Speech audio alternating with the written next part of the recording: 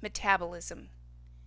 This segment of the tutorial will include building blocks and precursors, anabolism, catabolism,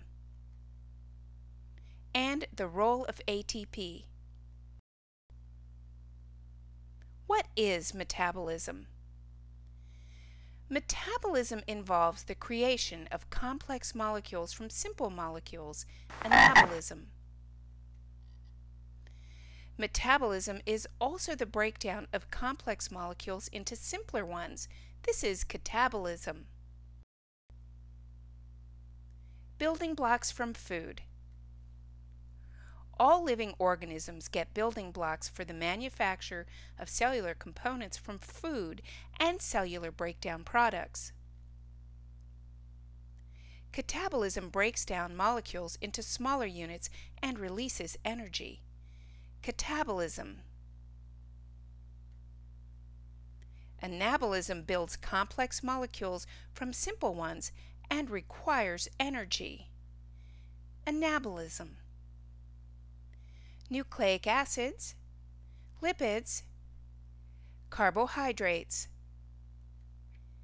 and proteins. Review building blocks.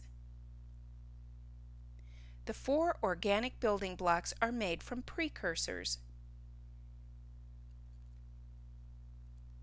Precursors come from the breakdown of food and cell components.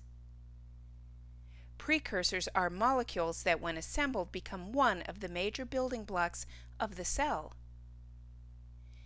These are the precursors for the cell's building blocks: nucleotides, amino acids, monosaccharides, and fatty acids.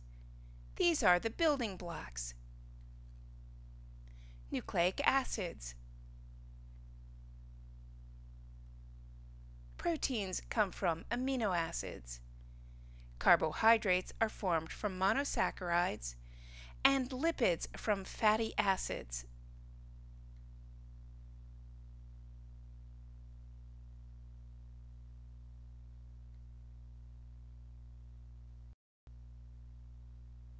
Stages of anabolism. Blocks. Anabolism is the set of metabolic processes that require energy released from anabolism to build complex molecules. Anabolism has 3 stages. Stage 1. Precursors are produced: amino acids, monosaccharides, isoprenoids, and nucleotides. Precursors are activated using energy from ATP to become reactive. And in the 3rd stage, the reactive precursors are assembled into complex molecules like proteins, polysaccharides, lipids, and nucleic acids. Anabolism examples. Organisms have differing types of molecules that they can make themselves. Autotrophs, like plants, can make complex molecules like polysaccharides and proteins from simple molecules like carbon dioxide and water. Heterotrophs need to have a source of complex substances like monosaccharides and amino acids to make complex molecules. Trophs flow sheet. Don't know how to tell if an organism is an autotroph or heterotroph? Follow this decision chart to determine the troph of an organism. Does it obtain carbon elsewhere? No. Energy from light? Yes. Then it's a photoautotroph. Obtain carbon elsewhere? Yes. Energy from light? Yes. Then it's a photoheterotroph. See the difference between the photoautotroph and the photoheterotroph.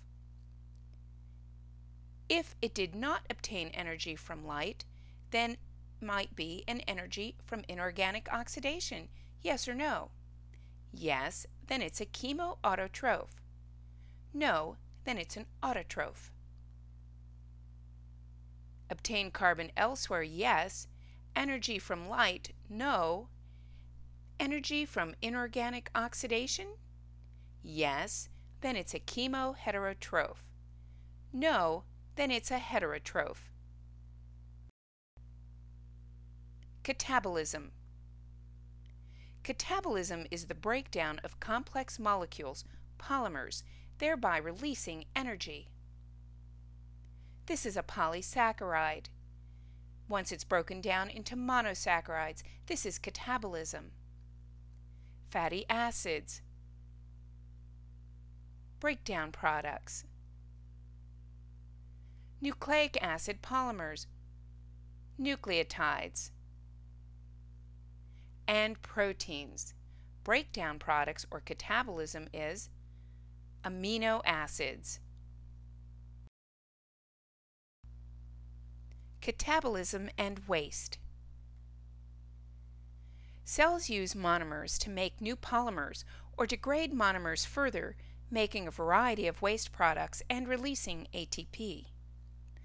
Polymers and monomers degraded to a variety of waste products, including acetic acid, ammonia, urea, lactic acid, carbon dioxide, and releasing ATP.